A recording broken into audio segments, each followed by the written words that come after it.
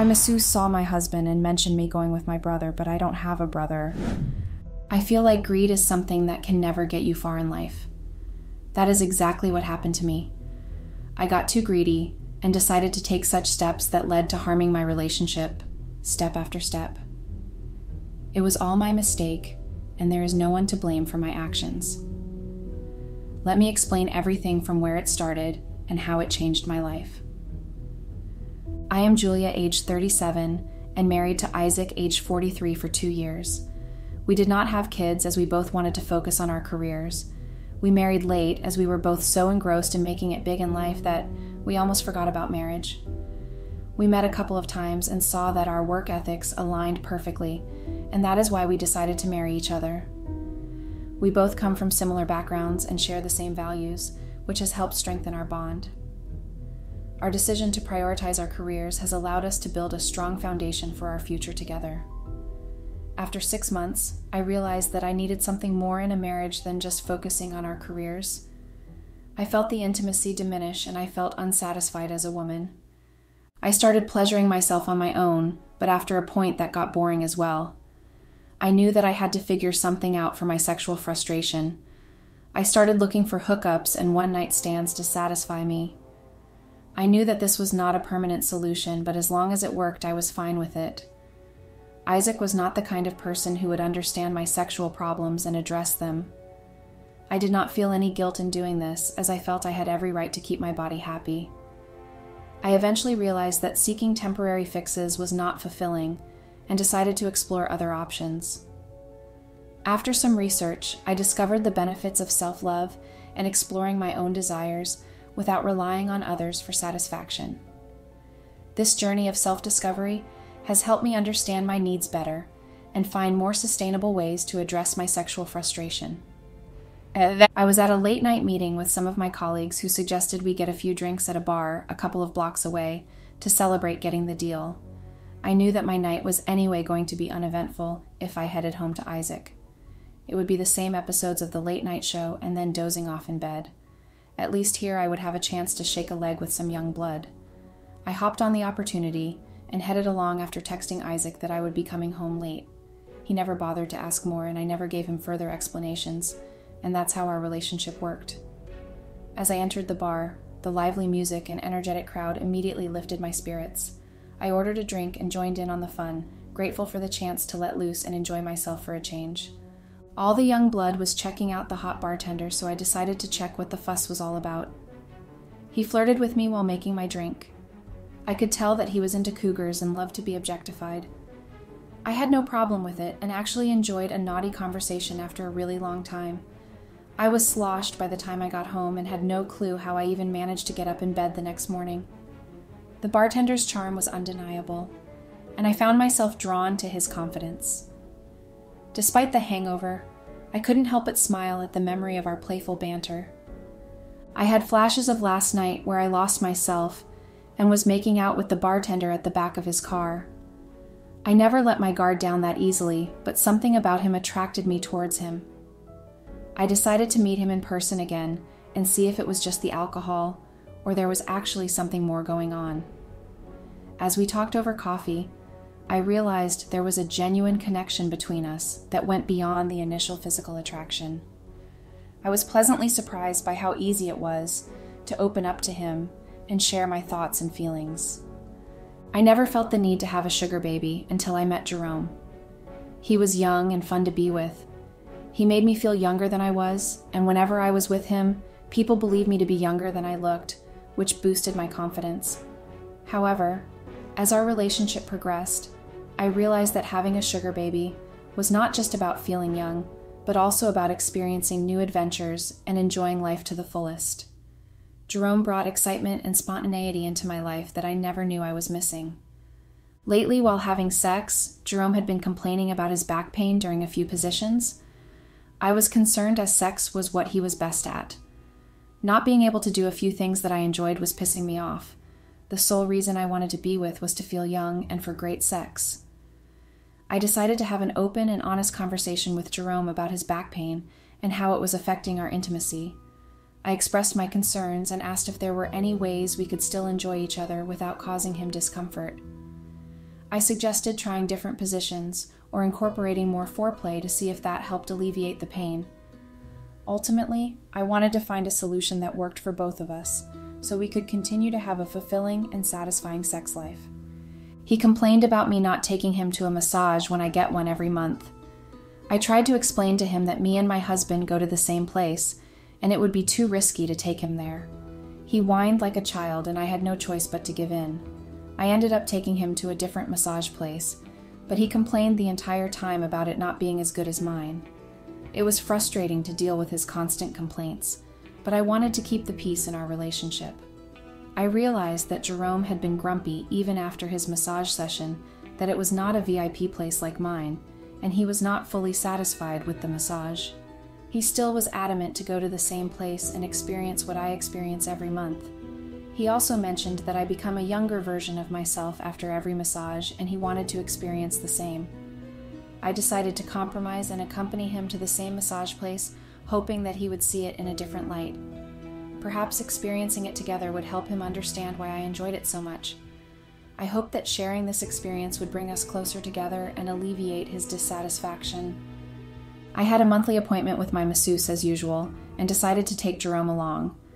I knew that I needed to be careful, so I introduced him as my little brother, as that would stop any gossip or rumors from spreading.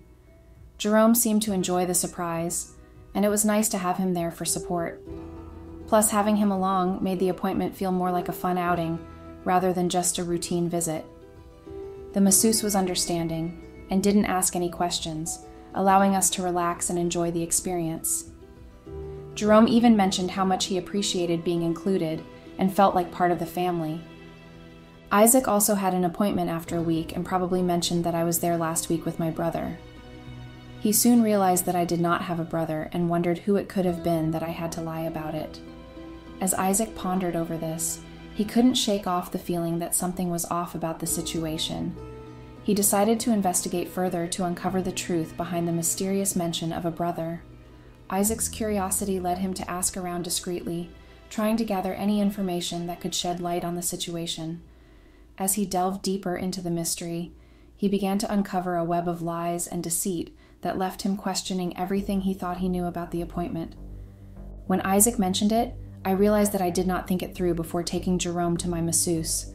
I did not have a backstory to support my claim. Isaac knew all my distant cousins, so there was no way I could lie about it. I blurted out that he was an office colleague who I call my baby brother. Jerome played along with the story, adding that we worked in different departments, but had a close bond.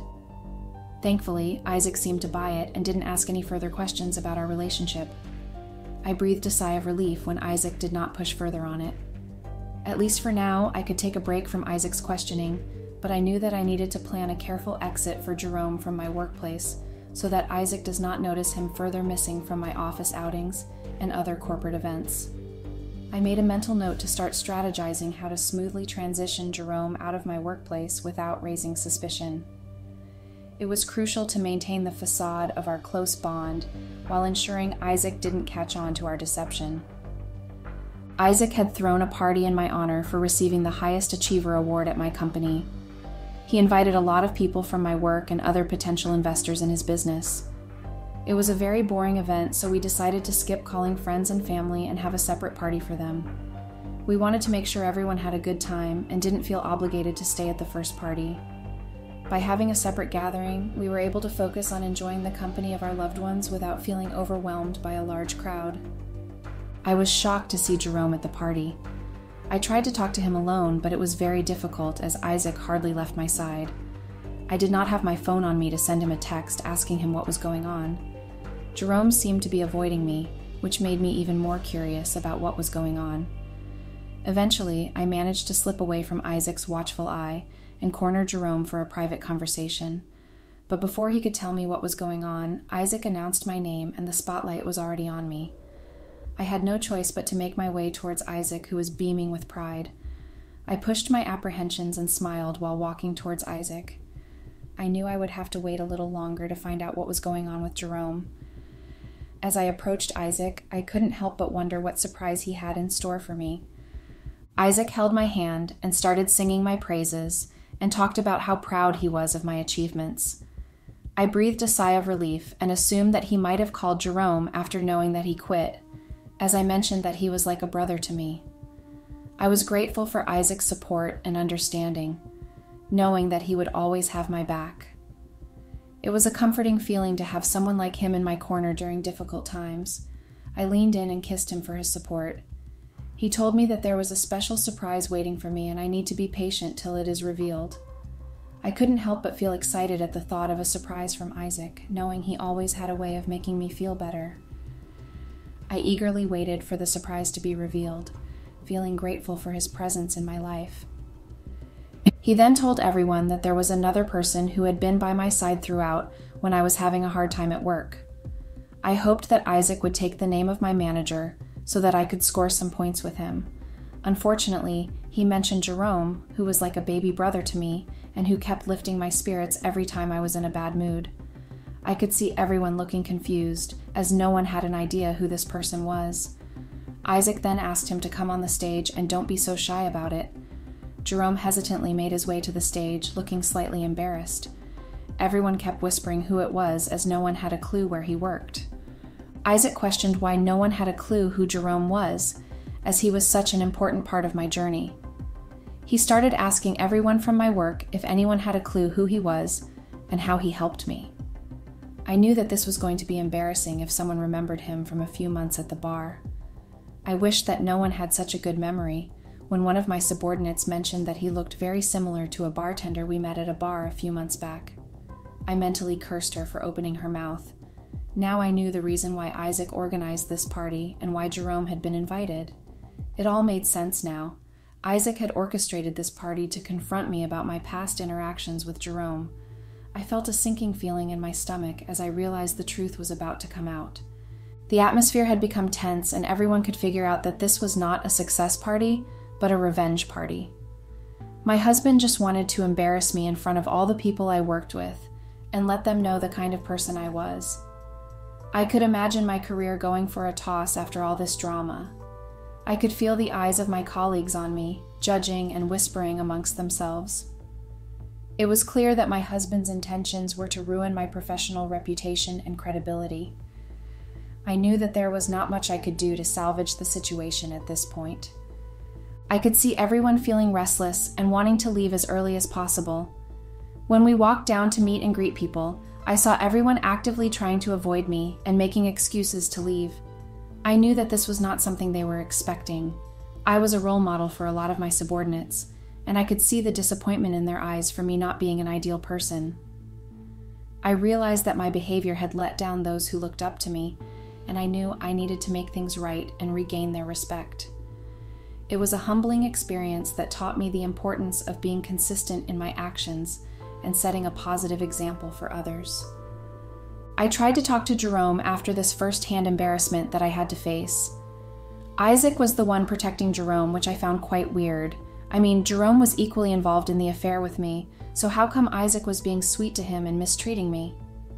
I couldn't wrap my head around it. How could Isaac be so friendly with a man who slept with his own wife?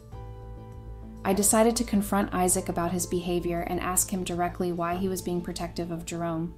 It was a confusing situation that left me feeling hurt and betrayed by both men involved. After the party, if I could call it that, surprisingly, Isaac did not ask me to leave, but instead asked me to sit in the car so that we could go home. I was confused when Jerome made his way into the car as well. I thought his job to embarrass me was done, and he had no more business with us. Little did I know that Isaac had paid Jerome a huge sum of money to reveal about our relationship and let him know everything that had been going on. Jerome's presence in the car made me uneasy, and I realized that Isaac had orchestrated this entire situation to confront me about our relationship. As Jerome started speaking, I knew that things were about to get even more complicated. Isaac made sure that I did not leave the house without notice. He told me that he had a lot of other stuff that he could use against me if I tried to be smart and pull off something unusual. I had no choice but to follow Isaac's orders if I did not want any more damage to my reputation. Isaac had caged me in the house along with Jerome, who had been paid well to stick around as long as Isaac pleases and reveal everything that he is aware of about my true nature. I felt like a wild animal caught by a hunter and had nowhere to go. Jerome's presence only heightened my sense of entrapment, as his loyalty to Isaac seemed unwavering. Every passing moment felt suffocating, as I desperately searched for a way to escape their grasp. After a week, there was a party organized for our family as a get-together to celebrate my success. I was dreading it already, as I was still not out of the shock from last week's party. I didn't even want to imagine what Isaac was going to pull off along with Jerome this time. I did not want my family to be a part of this embarrassment, but I knew that Isaac would make sure that all my family gets to know about my actions and would take pleasure in belittling me in front of all of them. I decided to mentally prepare myself for whatever surprises they had in store, hoping to maintain my composure and not let their antics ruin the celebration. Despite my apprehension, I knew that ultimately my family's support and love would overshadow any embarrassment Isaac and Jerome could bring. The family got together at a farmhouse which had no internet and no network in the area. It was very difficult for people to not talk about the current events, as they did not have their phones to keep them busy. I could tell that there was an aura of questions following me everywhere I went. It seemed like everyone was eager to discuss the latest news and updates, making it challenging to escape the constant chatter. Isaac did not even try to introduce Jerome to anyone and made him follow me everywhere I went. Hell, we three were even sharing the room at night, which led to a lot of raised eyebrows from both families. Isaac was very tactful in ignoring people's stares and questions, but I would easily get intimidated by their stares and try to give an explanation. I mean, what could I even say to them? That this is the guy I had been sleeping with and cheating on my husband with? I really had no good explanation, so I would stammer and just rush out of people's sight. I spent as much time away from family outdoors alone, just walking around without direction, as even my room was occupied either by Isaac or Jerome. I even tried avoiding meal times with the entire family, but Isaac would not let me. I could see my sister trying to corner me to ask what was going on between us. I was successful enough to keep avoiding her for the most part. One day, Isaac finally gathered everyone around and said that he was ready to answer questions that everyone had been trying to get answers to. I felt a sense of dread wash over me as I realized that the moment of truth was finally here. I knew that I couldn't avoid the conversation any longer and would have to face the consequences of my actions. He called Jerome and announced him as my steady boyfriend, who I had been seeing behind his back for almost 6 months now. He said that Jerome was a sweet, jobless, and ambitious guy, who I lured into having an affair by showering him with expensive gifts and treats. He accused me of being manipulative and deceitful, claiming that I had been leading Jerome on while still in a relationship with him. My heart sank as I realized the depth of his hurt and betrayal. I could see everyone's eyes turn towards me and the shame that my family had to face because of me. My sister was furious and slapped me before I could even say anything. I tried to explain that it was all a misunderstanding and that I never intended to hurt anyone, but my words fell on deaf ears. The room was filled with tension and anger, leaving me feeling isolated and ashamed. My sister started her accusations that I was the one who was very sure of Isaac when I married him. I fought with her, saying that he the right fit for me as he thinks and reacts like me, and that is what I was looking for. She then blamed me for cheating on him in such a short time. I should have discussed and tried to make things work or spoken to someone about not being happy in the marriage. She told me that I brought disgrace to the whole family and she was disgusted by me. She said that she couldn't believe I would give up so easily on my marriage without even trying to make it work. I felt hurt and betrayed by her harsh words, but deep down I knew that only I could truly understand what was best for me in my relationship with Isaac. I could see everyone have the same look in their eyes. I knew that anything I said would not make them understand how lonely I felt during this whole time in my marriage. I knew that saying anything would just work against me, and the best thing to do right now was to stay quiet and explain my situation when emotions were not this high. I decided to take a step back and wait for a calmer moment to express my feelings and thoughts. It was important for me to communicate effectively without causing further conflict or misunderstanding. When I looked at what Isaac was doing, I was surprised that he was sharing his stories with everyone with Jerome by his side. I never expected Jerome to be the kind of person to be liked by Isaac. There was no way Isaac was genuinely friends with Jerome, and it was just the money that he was paying Jerome that was holding them together. I had always thought Isaac was too self-absorbed to have genuine friendships. It was clear that money played a significant role in their relationship, overshadowing any real connection between them. I knew that Isaac might have promised a hefty amount to Jerome for doing all this, as there was no way Jerome would agree to be pitted against our families to face humiliation. Everyone walked out of the room one after the other, after listening to the stories Jerome had been sharing regarding our affair. No one even wanted to look at me, and that hurt my feelings. I was always the pride of my family to have achieved a lot all on my own. I could all that vanish into thin air due to a single mistake. I felt the weight of disappointment and shame heavy on my shoulders as I watched my reputation crumble before my eyes. It was a harsh reminder of how fragile success can be in the face of one misstep. I was always there in difficult times with my family, but now that I needed support, there was no one on my side. I felt betrayed by my own family. No one was even interested in knowing my side of the story, which made me really sad. I realized that sometimes even those closest to us can turn their backs when we need them the most. It was a painful lesson in understanding who truly stands by us during our darkest moments. I don't remember when I fell asleep thinking about all the good times I had with my family in this very own farmhouse. Everything looked so distant and ages ago. When I woke up, there was no trace of a person. I was stranded alone in this big house all by myself. I could not see my family or Isaac or Jerome. I ran out and saw that all the vehicles had left me behind. There was no cell reception to call for help. It was late at night, and I did not have a choice but to stay the night and think of getting some help in the morning. As I wandered through the empty rooms, memories flooded back of the happy times I had with my family in this very farmhouse. The silence was deafening, and a sense of unease settled in as I realized I was truly alone. I woke up early the next morning as I knew that I had to walk a few miles to reach the nearest village from where I could ask for help to get back to the city. I put on my shoes and made my way to the main door. To my surprise, it was locked from the outside. I started banging the door as I was very sure that it was unlocked last night. I was not sure if Isaac was back to continue his torture by locking me inside. The thought of being locked up with very little supply of food and water was creeping me out. I was scared to keep the door unlocked in case it was some burglars who were trying to sneak in. I quickly searched for another way out, but all the windows were securely locked. Panic started to set in as I realized I was trapped inside with no way to escape. Desperation took over as I frantically looked for any possible solution to get back into the city. I started screaming for help from the small vent that was in the kitchen. I could hear someone walking right outside and begged to help me out. I was right that it was Isaac. He asked me if I had enjoyed myself this week with all the success and popularity that I had gained recently. I told Isaac that I learnt my lesson and would like to pay for my mistakes. He told me that Jerome was such a nice and decent man to share everything that we did together with him. There were things that he recently learnt and was not willing to let go so easily. I told Isaac that I am willing to agree to any demands he had if he let me out of here and left me alone. I wanted nothing to do with him anymore. He told me that he would have been happier if I was honest with him about it from the start. I did not have to complicate it so much and force him to take such steps.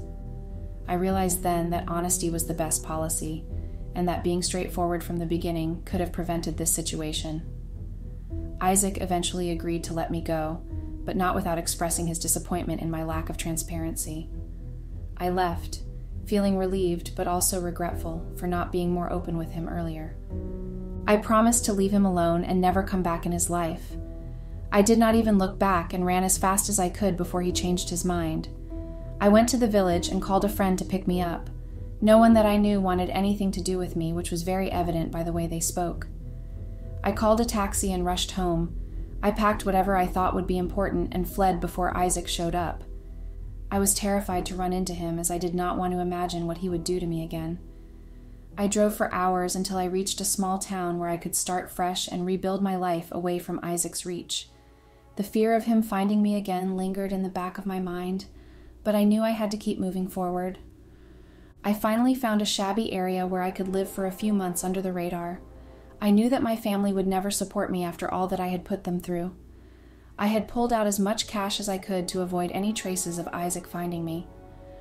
I had nothing better to do apart from holding myself in this house, and waiting for a couple of months before I felt safe to walk out. I decided to share my story as a way to keep myself busy and think about everything I had done wrong to end up here. This would be a better way to know where I had gone wrong and not repeat the same mistakes. Reflecting on my past actions and decisions, I realized that sharing my story could also serve as a cautionary tale for others who may find themselves in similar situations. It was a way for me to not only pass the time, but also potentially help others avoid the same fate. Thank you for showing interest in my story and listening to the blunders I made in my life. I hope this helps someone else to avoid ruining their life.